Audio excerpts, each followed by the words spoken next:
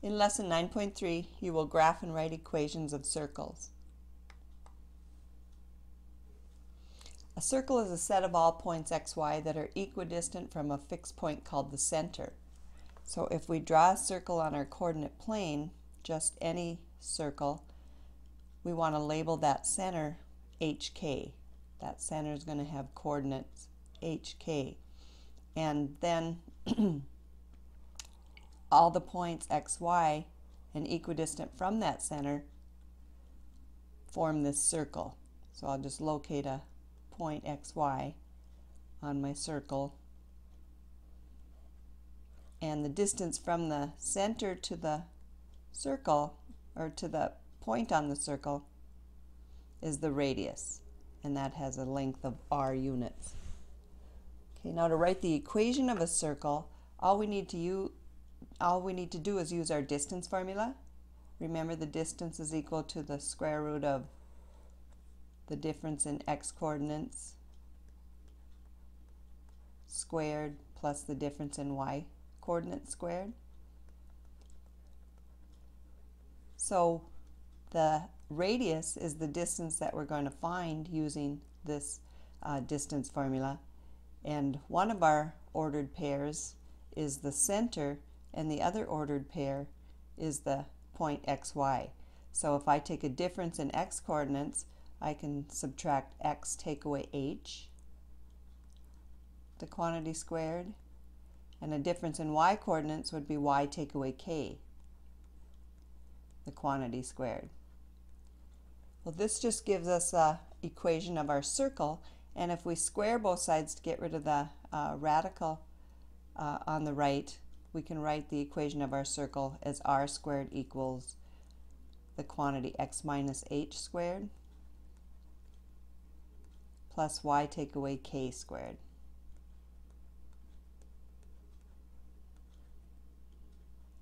So that's standard form for the equation of a circle.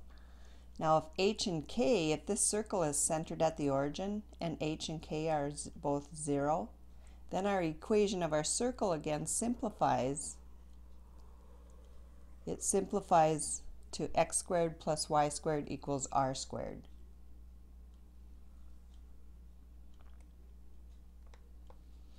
So in this first example, if we're going to graph y squared equals 4 minus x squared and then identify the center and the radius of the circle, we want to put this equation in standard form. I recognize that it's a circle and not a parabola because both x and y are squared.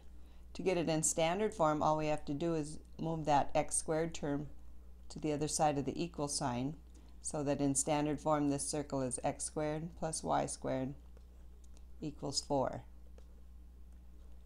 And now to graph it, pick out the center.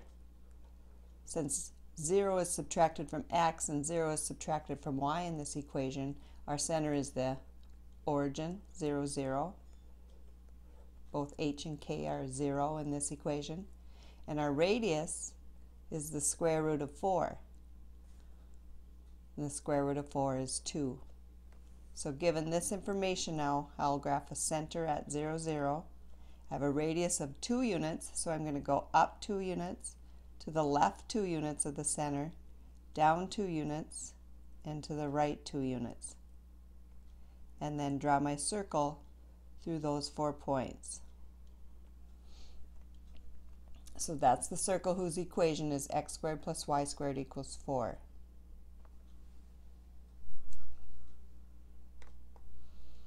In example 2, we want to write the standard form of the equation of the circle that passes through the point -2, 5 and whose center is 0, 0. So I know again if the center is 0, 0, the equation is simply x squared plus y squared equals r squared, and I need to know what the radius squared is in order to write this equation of the circle in x and y.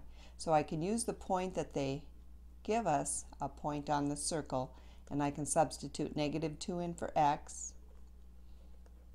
I can substitute 5 in for y and solve for r squared. So -2 squared is 4, 5 squared is 25. So r squared is equal to 29. And now all we have to do to write the equation of our circle in standard form is x squared plus y squared. Substitute in 29 for r squared.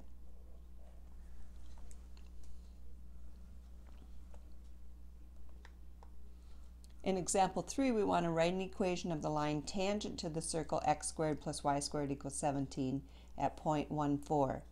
So I'm going to sketch a circle whose center is 0, 0, because both h and k are 0 in this equation.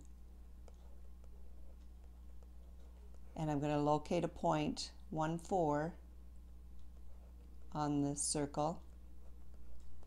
And I'm going to determine that the radius of this circle has to be the square root of 17. Okay, and now a line tangent to the circle at that point 14, remember from geometry, is just a line that intersects the circle only at that point 14. And now if I'm going to write the equation of that line, that tangent line, I need a point and a slope. Well, I have the point 14 on the line, but I need a slope. And I can find a slope because I know that the tangent line is perpendicular to the radius drawn from the center to that same point 14. They're perpendicular, so their slopes are going to be opposite reciprocals. And I have 2 points on the line that passes through the radius, so I'm going to find the slope of that line by subtracting. Remember, our slope formula is difference in y coordinates over difference in x coordinates. So the slope of that line through the radius is 4 take away 0 over 1 take away 0, or just 4 over 1, which is 4. Now its opposite reciprocal is the slope that I need, and the opposite reciprocal of 4 over 1 is negative 1 over 4. So I'll use that slope and the 0.14 on the tangent line in order to write the equation of that tangent line. So using point slope form, since that's what I have to substitute into my equation, y take away the y coordinate is 4, the slope is negative 1/4, and x take away the x coordinate is 1. Okay, now I want this equation in slope-intercept form because I have parentheses to get rid of and like terms to combine. I'll solve for y to get it in slope-intercept form, so I'm distributing on the right, negative 1/4 x plus 1/4, and I'm adding 4 from the other side, and 4 is 16/4. So now my equation in slope-intercept form is y equals negative 1/4 x plus a total of 17/4. That's the equation of the line tangent to this circle at point 14. Include with your notes of this video guided practice problems 2 through 5 on page 627 of your textbook.